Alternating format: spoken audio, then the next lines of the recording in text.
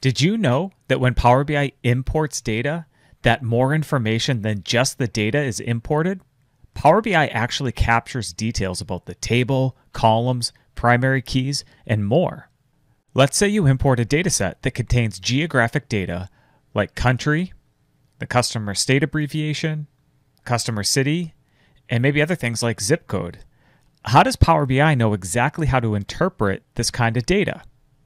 The short answer is that Power BI takes its best guess based on the profile of the data, but that's not always accurate.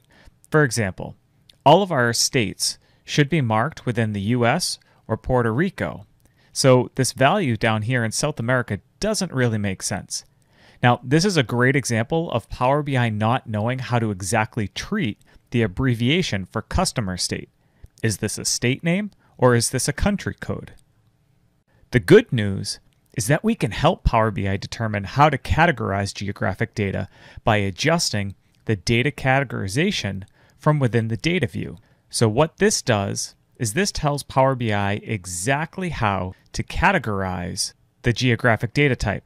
So for example, here we're on customer state, so we're going to select state or province.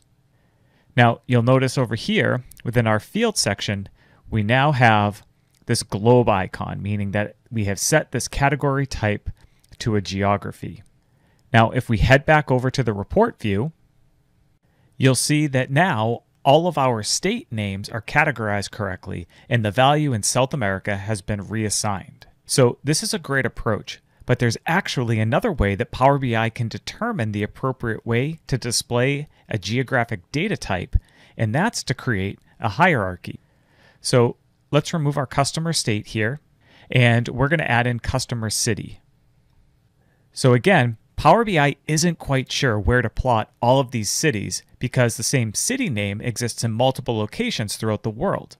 In order to fix this, we need to add our customer country above customer city within our location well, and then drill down a level in this hierarchy we just created. So what this does is it gives Power BI enough context to understand that all of these cities are located in either the United States or Puerto Rico, and then map them correctly.